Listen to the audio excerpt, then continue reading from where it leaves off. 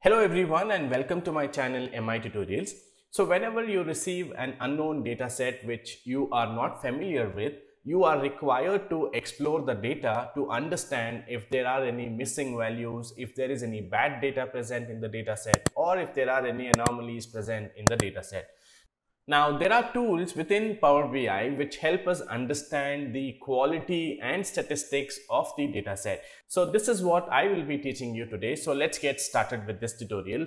Now, I have loaded the sample dataset into Power BI and I am in query editor right now, and I would like to understand the quality of the dataset and also the statistics of the numerical fields. Now, this is an unknown dataset and I am not familiar with this dataset and I want to explore what is in here for me. So let's get started. So when you are here in the Power Query editor, there is this little green bar that you see. You might have not paid attention to it, but it is giving us some information for us to know about our data.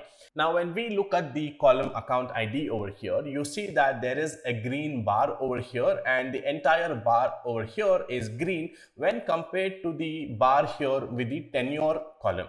Now, the reason why the entire bar here is green is because the 100% of the rows in that particular column are valid.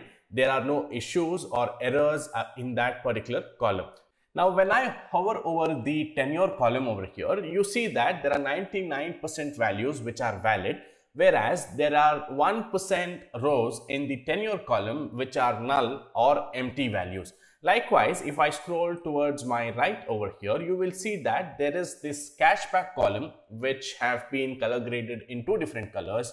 One is we have the red color and then there are white and green bars, which says that there are errors in that particular column. Now, how do we identify these errors and fix them?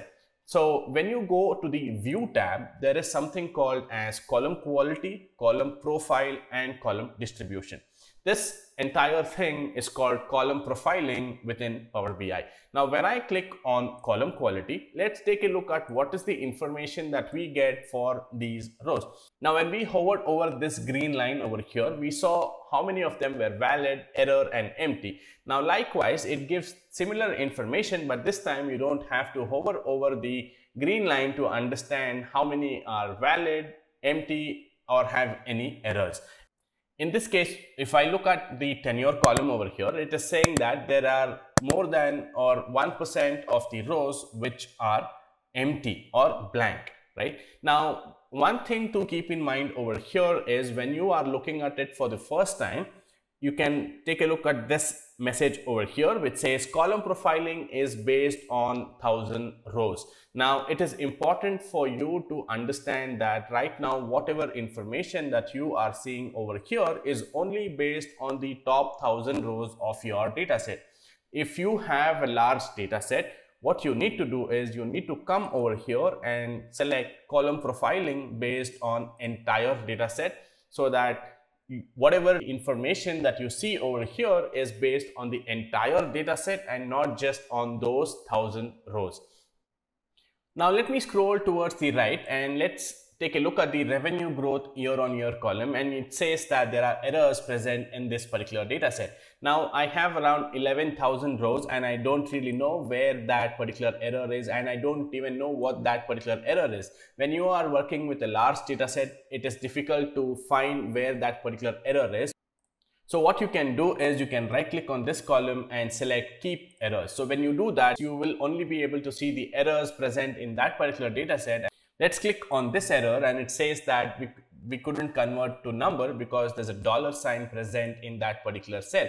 Now, to fix this, what we really need to do is let me get rid of this step which was added for kept errors. I'm going to go back to the revenue column. And now to fix the errors in this particular column, what I will do is I'm going to change this back to the text data type, and I'm going to click on replace current, and then I'm going to right click and select replace values. I'm going to enter the $ here that I need to find and replace with 0, and then click on OK.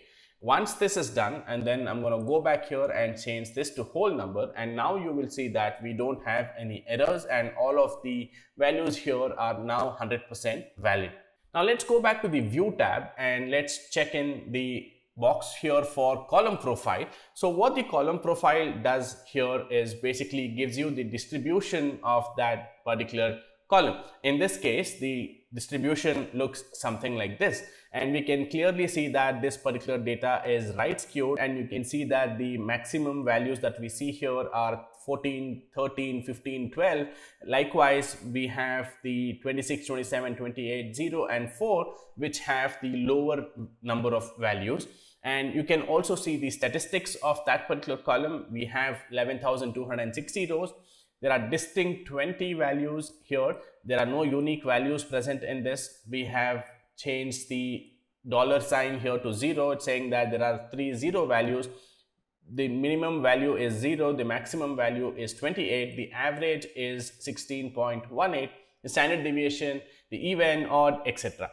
And now let's take a look at another column here called as account segment, and you can see the column statistics over here, and you can also see the value distribution. Looking at the value distribution chart over here, you can say that the maximum customers are with the account segment super, followed by regular plus and then HNI, whereas super plus here have the least amount of customers. Now this is extremely helpful when you are trying to analyze your data set. And now let's take a look at the last feature here of column profiling, which is column distribution. I'm going to check this box over here and let's see what this has to offer.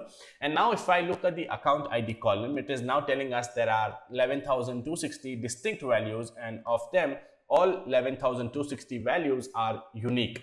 And if we look at the churn column over here, it says that there are 2 distinct values and there are 0 unique. Now the difference between distinct and unique is, maybe I'll take an example of CC contacted last year column over here to help you understand. There are 45 distinct values present in the data set. Now when I say distinct, I'm talking about the numbers that are present in this column, 4, 5, 6, 7. So each number over here is a distinct value. So there are 45 such distinct values present in the data set, out of which 5 are unique. Now why 5 are unique? So when I come back over here, let me filter for the number 4, or let me filter for number 5. You will see that the 5 value is repeating about 8 times in this particular data set. Now this is not considered as a unique value. Likewise, if I come and select 4 over here, you see that 4 is appearing only once in this particular data set. Hence, number 4 value is considered as a unique value. Likewise, there are 5 such values in the data set which are appearing only once and they are not repeating again in that particular column. So this is the difference between distinct and unique. And we can also see the distribution here for the other column. Likewise, I have 5 distinct values in the gender column. Now this should trigger us to understand why are there 5 distinct values, and that's when you go ahead and check the reason for 5 different distinct values, or 5 distinct values, are because F is also denoted for female in this case. So there is some work for us to do over here to merge or replace the values of female with F, or replace F with female, so that appears as one category. So this is how column profiling can help us understand our data set, help us understand the quality of the data set that we have, and also help us understand the statistics of the numerical columns present in our data set. So with this, we've come to the end of the tutorial. I hope this tutorial has been useful to you. You've learned something new today. Please consider subscribing to my channel for more such tutorials.